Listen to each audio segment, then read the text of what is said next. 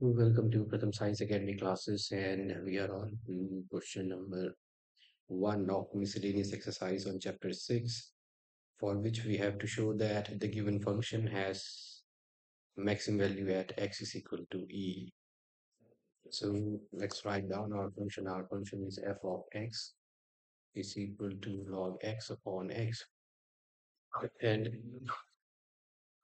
let's differentiate this with respect to x to get the first order derivative. So that would be the quotient rule, and it's v into differentiation of u, which is 1 by x, minus u log x into differentiation of x, which is 1 on x square. So our first order differentiation is 1 minus log x by x square, and for maxima we have to get the critical points. So for maxima, f dash x is equal to 0, which gives us 1 minus log x upon x square is equal to 0, and that is 1 minus log x is equal to 0, and it's negative log x is equal to negative 1. Okay, so we have log x is equal to 1, and we know that log e to the base e is equal to 1, so 1 is equal to log e, which gives us x is equal to e.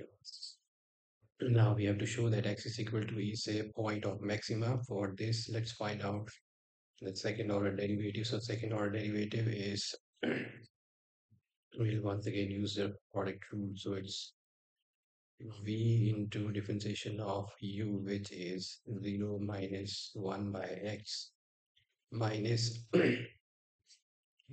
u, which is 1 minus log x into differentiation of v, which is 2x upon x squared the whole square.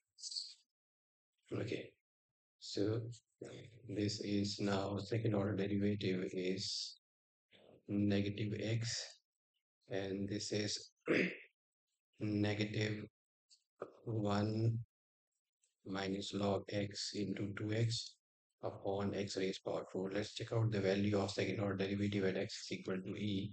So at x is equal to e, the value of second order derivative is it's negative e minus 1 minus log e into 2 into e upon e raised power 4.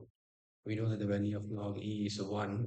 So this is negative e minus 1 minus 1 into 2e. So upon e raised power 4, which is equal to negative e, this is 0.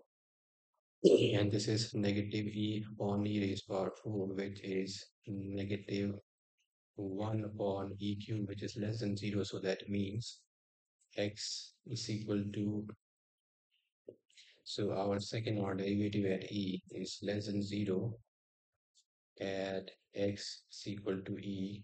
So therefore x is equal to e is a point of maxima. Okay, so that's all. That's what we have, what was asked in the question, that this function f of x is equal to log x upon x has maximum value at x is equal to e. And this also question number one. Do like, share, and subscribe. Thank you for watching.